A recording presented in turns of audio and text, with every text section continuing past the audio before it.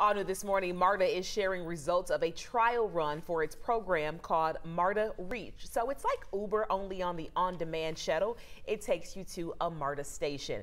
That pilot program started back in March as a way to bridge the gap for people who live too far away from MARTA stations to walk there.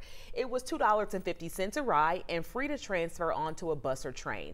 MARTA says from March to August, 60% of Reach trips ran through West Atlanta, and its most frequent users were Black women between the ages of 25 and 34. On average, they spent about 7 minutes waiting on the ride to show up and 9 minutes of traveling.